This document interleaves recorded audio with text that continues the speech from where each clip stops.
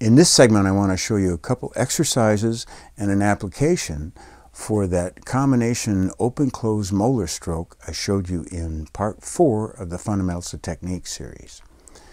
We are using the Moeller stroke in separate modes, so we're going to end on the accent. The Moeller is an up stroke into an accent.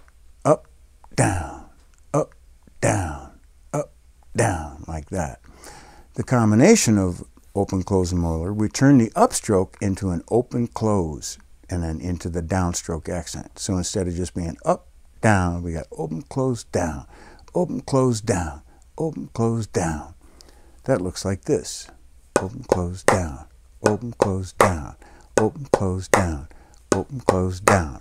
Let's do some with the left hand. Open-close, down, open-close, down, open-close, down, open-close, down. So first exercise we can do is go hand to hand with it.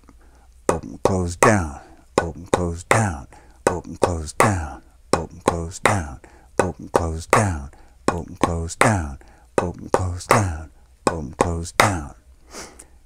Another thing we could do is after that downstroke accent, we could play a soft tap stroke. So it's like an accented followed by a tap. Open, close, down, tap. Hand to hand, that looks like this. Open, close, down, tap. Open, close, down, tap. Open, close, down, tap.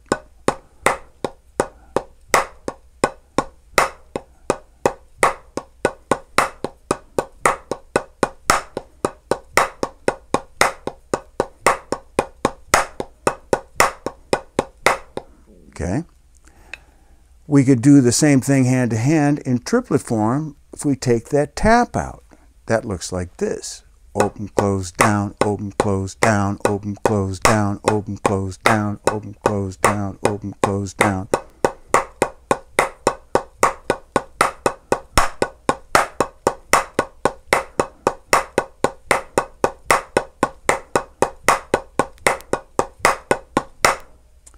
And then, as we've looked at in other things of when I've shown you how we can create synchronizations of patterns, if we play the pattern in unison, open, close, down, open, close, down, open, close, down, open, close, down.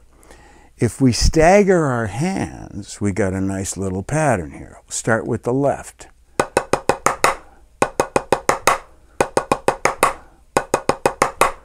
Or starting with the right.